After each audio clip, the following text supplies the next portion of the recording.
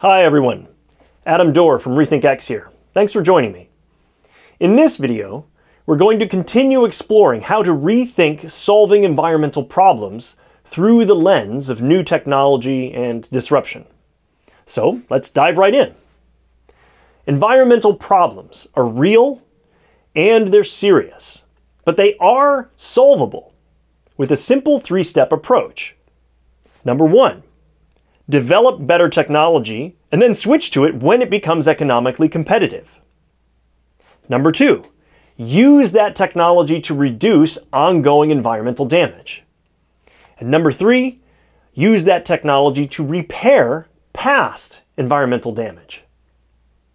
Now, as simple as this recipe for success may seem, it's not necessarily obvious. There has been intense disagreement and debate about the role of technology in environmental discourse for decades. So it does take a non-trivial conceptual leap just to get to step one. And some people have more bias and baggage to overcome than others in getting there. For step one, we, as the public, can choose to accelerate technology development. It's our choice through how we fund our universities and our government labs and other institutions. We don't need to rely solely on private innovation. And then, once viable commercial products do emerge, we can choose public policies like regulation to incentivize faster adoption and deployment, especially in the early days when the technologies are still expensive. We can subsidize them, and we can penalize older technologies. However, a new technology must have the potential to eventually stand on its own merits and be economically competitive without assistance in order for its market dominance and its disruption to be assured. For step two, adoption of new, clean technologies displaces older, dirtier ones, and that eliminates ongoing environmental damage at its source. So in environmental jargon, this is known as mitigation. The most familiar example is the replacement of fossil fuels by clean energy from solar and wind power, which mitigates greenhouse gas emissions. To invoke a medical analogy, mitigation means stop doing harm. For step three, the new technology also helps us repair the damage that we've already done to the environment in the past. In environmental jargon, this is known as ecological restoration, or just restoration. Now, we could use clean, cheap energy from solar power, for example, to pull CO2 out of the atmosphere and oceans with methods like ocean alkalinity enhancement and reforestation. So to continue the medical analogy, restoration means healing past harms. Now, simple doesn't necessarily mean easy. I mean, anyone who's ever gone to the gym knows that.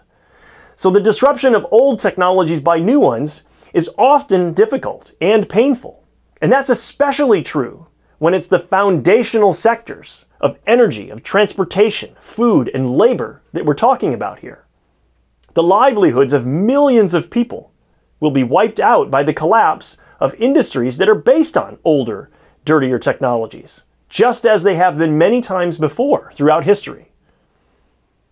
Now, the lesson there is that we must be prepared far in advance to protect and to support those who are negatively impacted. And to do that, we need to get ready. We need to get ready for the disruptions that we know are coming. Now, there won't be a one-size-fits-all approach that works everywhere. So we also need to begin experimenting. We need to learn from one another's successes and failures as quickly as possible.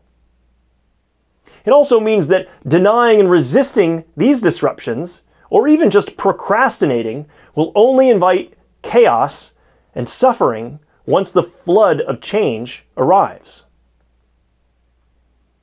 Let me also reiterate a central theme in my book and throughout my work, which is that we fail to solve environmental problems today, not for lack of awareness or lack of concern, but for lack of prosperity.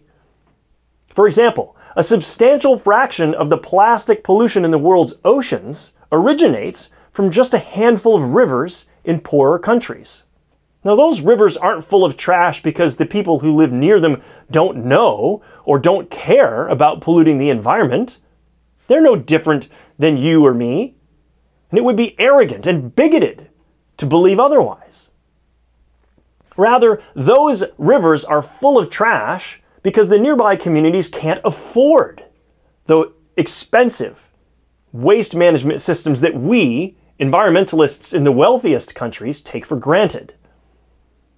So what that means is that the solution to trash in those rivers is not education or advocacy. Those communities don't need to be lectured. What they need is more prosperity. And the best way to achieve that is by making technological progress. Our team's research at RethinkX has shown how new, clean technology will enable us to solve our most daunting environmental problems, including climate change. So I want to stress that this isn't about having an optimistic attitude. I titled my book Brighter because we have good reasons to be optimistic about the future now. And this comes at a time when despair is rampant. The false belief that climate change is an unsolvable problem, that we're all just doomed, has eroded an entire generation's faith in human progress. Eco-anxiety is taking a dreadful toll on the well-being of millions of people worldwide, especially young people. Let me also state clearly and unequivocally that the scientific community has been complicit in cultivating this corrosive mindset, because far too many of us have failed to study and understand technology well enough to see how it offers the only viable path forward for our civilization. This failure is inexcusable, and the consequences have been grave. I'll cover all of that in one of my next videos. But for now, what's important is to recognize that we can and we must do better. But thankfully, a new groundswell of optimism is building alongside all of the gloom and doom, as the rise of clean technologies is making real progress seem possible once again. So the takeaway message from all of this is that we can do it. Yes, we face big environmental challenges, but the situation isn't hopeless because we are not helpless. In point of fact, we already have all of the tools that we need for the job. We just have to get to work. Okay, that's it for this video. There are links to the book and RethinkX's other publications in the description below. And if you're new to the channel, please do consider subscribing and giving this video a thumbs up. It really does help increase our visibility, and it magnifies the impact of our work.